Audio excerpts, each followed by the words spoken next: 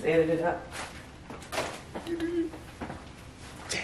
Gosh, I'm gonna leave it in there.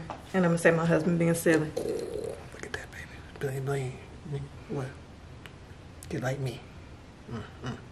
Take that, take that.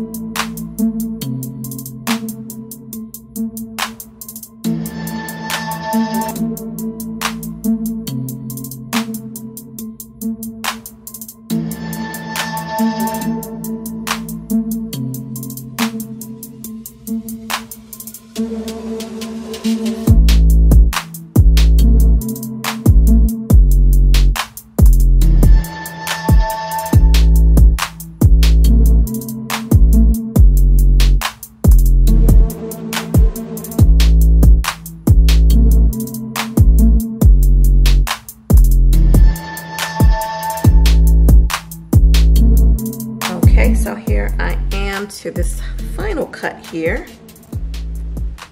And here we go. And this is what we have in the very last cut. Love it. Look how it made a little heart there in the green. Oh, don't you just love when stuff like that happens? So pretty, oh my goodness.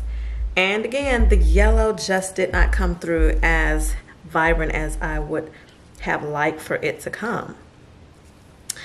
But like I said, oh look, that one has a little heart in it too.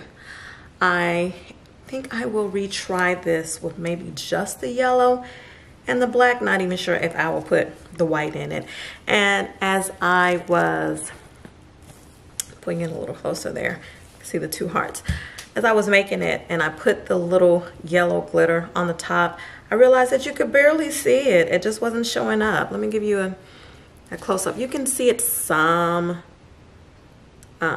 if you get really, really close. But it wasn't popping out. So that's why I added the silver holographic glitter, just to give it the little glitz that I wanted it to have on the top, because the yellow just was not doing it. But like I said, it won't be the bee's knees. I'm sure you saw the name of whatever I'm going to call this at the beginning of the video, because it doesn't look like the yellow and black that I was hoping would pop out at you once I cut it open. I do like it, just not for the bee's knees. So I am going to redo this soap at some point and make sure that both that yellow and that black really pops out at you, maybe after I get my color from TKB Trading. But anyway, it smells amazing. It is a beautiful soap. Love it, just not for the bee's knees, and which I wanted it to be. But that's it for me. Don't forget to follow me on Instagram and Facebook. I've actually updated my name to Betty and Brenda Bath Prod. So like Betty and Brenda Bath products, but you see the name there.